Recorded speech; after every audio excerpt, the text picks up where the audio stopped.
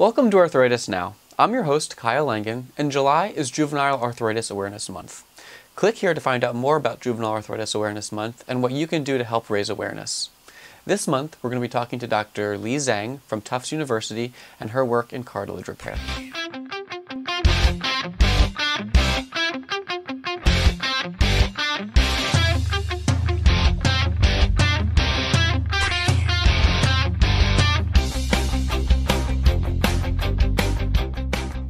Hi, Dr. Zeng. Thank you so much for coming on Arthritis Now with us. We really appreciate it. Thank you for this opportunity. Happy to be here. When did you receive your grant from the Arthritis National Research Foundation? It was from 2006 to 2007. What did it mean to you to be funded by ANRF at that time? Oh, it means so much to me. So when I was a postdoc, my research area was cartilage biology, cartilage tissue biology. I was not studying cartilage regeneration or cartilage degeneration.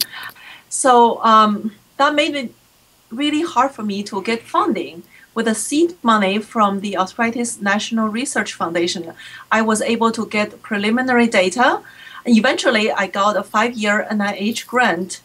Now the whole lab is devoted to arthritis research. That's amazing. That's great. Yeah. And so you were talking about your cartilage research. What did the grant specifically fund at that time? Oh, it was really funding on understanding the how cartilage is formed and how the cartilage can regenerate. We believe the process of cartilage regeneration and degeneration in arthritis are linked. So, for example, if one molecule that is involved in making cartilage better, it also may be involved in maintaining cartilage. And if this molecule is not working, we may not have cartilage existing and we get cartilage degeneration, that is like in arthritis.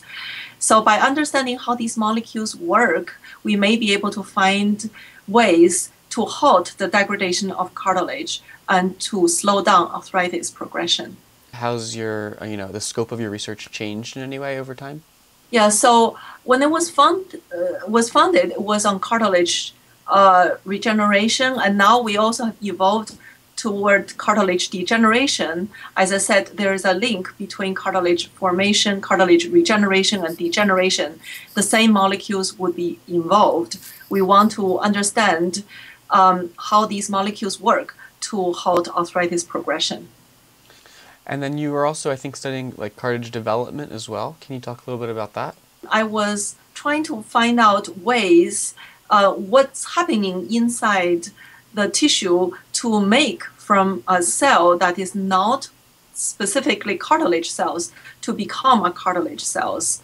It turns out some of the molecules involved in making cartilage is also involved in maintaining the cartilage integrity.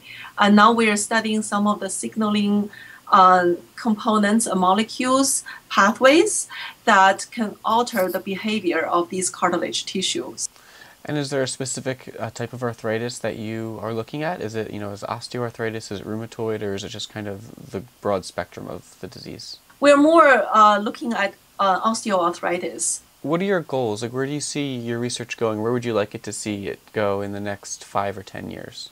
I would like to see new ways to halt arthritis progression and to identify new targets for arthritis treatment. And also, we're developing ways to monitor arthritis progression, so which would provide as a platform for monitoring treatment options. And are there any specific targets that you found recently in your lab that you can tell us about?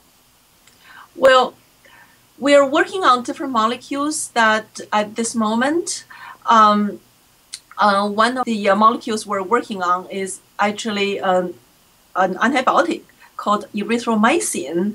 And we found erythromycin has when you introduce to the cartilage cells, it prevents inflammatory condition-induced degeneration. We're excited to understand why that works. Thanks for watching our interview with Dr. Zeng. Make sure to subscribe to our YouTube channel and check out curearthritis.org to see all the ways that you can get involved to help raise awareness for Juvenile Arthritis Awareness Month.